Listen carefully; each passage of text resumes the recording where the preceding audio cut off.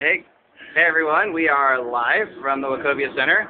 We're very lucky tonight. We have, along with our normal Tim Panaccio, not to call you normal Tim, but you know, we have Happy normal.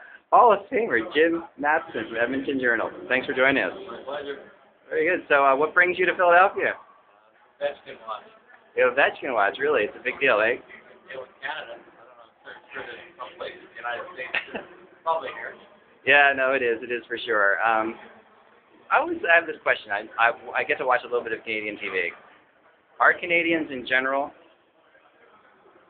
what are their feelings as far as how they attach themselves maybe to a Russian player versus, say, a Canadian player? If any good, I don't think it matters. It doesn't matter? No. If your best player in your team was a Russian and not somebody from Switzerland, they wouldn't care. It's okay. It's okay. I mean, they just want the best player on their team, not the other team. So that's the big thing. That's the biggest. All right. Oh, it's kind of interesting to me. So Tim, now here we are, Game 3. Is this a swing game in the series at this point? A lot of people say the series begins tonight. Really? You know, and we'll see. I mean, the Caps have changed, with the exception of the first line, they've changed their entire lineup. I think you can expect to see somebody take a run at Marty Beer on the way the Flyers ran Chris Boyue. Right. And I think you'll see a little bit different, a little meaner Caps come to them in the first period tonight. Yeah. I think it's a swing game. I think you're right. Whichever gets this game, I think it impacts the series.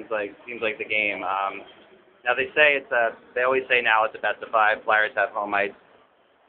Does that really matter? Or Jim, tell me this, because to me it seems home ice is way overrated. It is, right? I mean, it's except in Game 7 where you want it, but until then it's way overrated.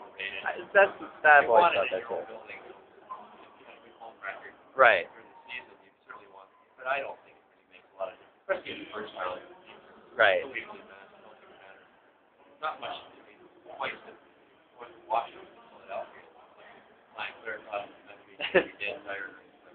Well, yeah, I mean, you use the Western Conference here.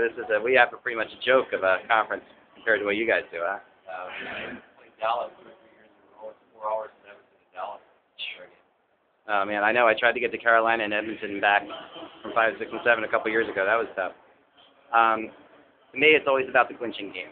It's where the clinching game is what you want. 5, 6, and 7. 5 and 7 are home, so that's why you want home ice advantage. But well, you know what might factor though tonight, Jimmy? Tell me you agree with this.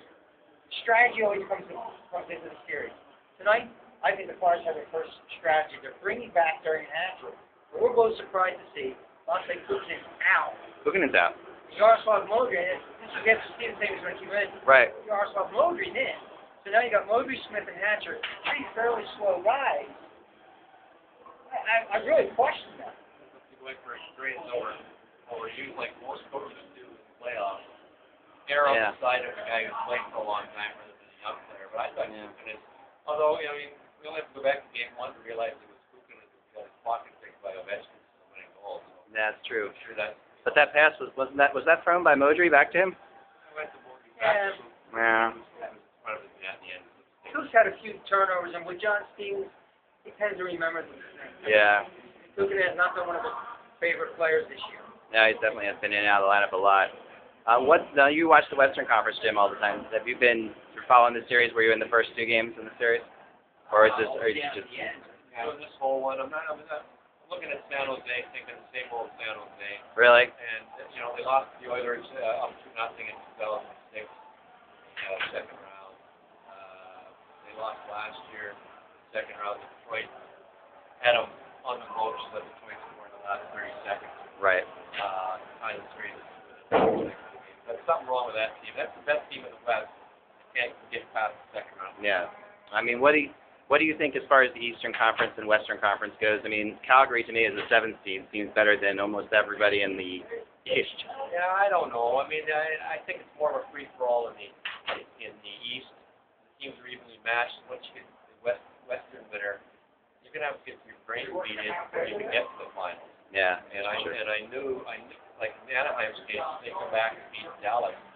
They're gonna have to play Detroit and San Jose.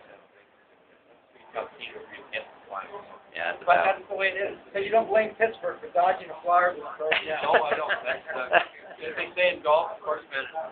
Yeah, well, it's not like they've never done anything like that before, the Penguins. I mean, it's not like Mario Lemieux. Anyway, we won't go there. I wonder what our viewers think of what the Penguins, I mean, had to go through the other night with that mural of the handshake hanging outside the dressing room. Ryan Murray at the press conference yesterday saying, I had nothing to do with that photo outside.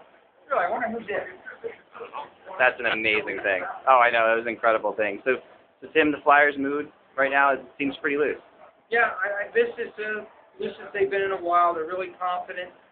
Marty Biron, you know what? I saw something the other day. Marty Biron, ever since his wife gave birth to the child, he's even more relaxed. He's been a little bit uptight last couple of days, and I think now it has something to do That's understandable. with I was misreading. I thought it may have been serious. I think it had to do with his wife and child. So he's like Totally. totally ready to go in terms of his relaxation. He's really kicking his legs back. He's joking around with people today. That's the kind of Marty Biron we saw most of the season. Right. So that'll be interesting to see how that plays out, into whether it actually Sure. manifests itself on the ice. Sure. Finally, Jim, I'd be remiss to say, because we have so many Edmonton people on the site. I mean, it's one of our biggest places. Edmonton signing so far. What are your thoughts? Good signing. They get the ones they want. They should sign. Tom Gilbert's a really good player.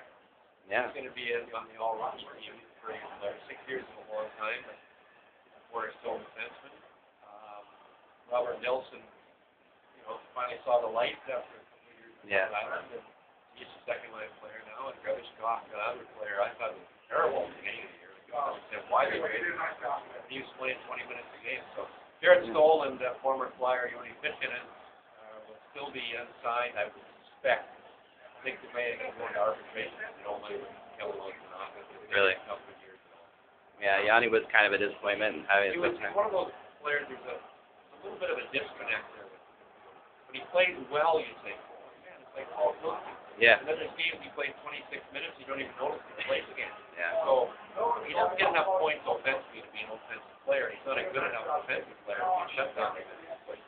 One of those players that didn't look good. I think he's a good player, but not a great player.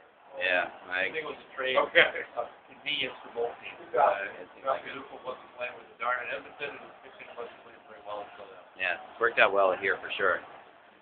You used the word there, disconnect. That was a Hitchcock quote. There's a disconnect there. Yeah, we often heard that he was kind of unteachable. That was another Yanni Pitkanen thing. He's a nice kid. Yeah. But he's very much a loner. Yeah. He kind of keeps to himself.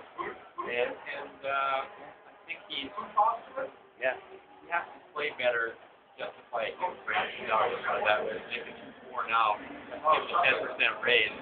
Yeah. Maybe 2-7. But I don't know. I'd go much higher than that.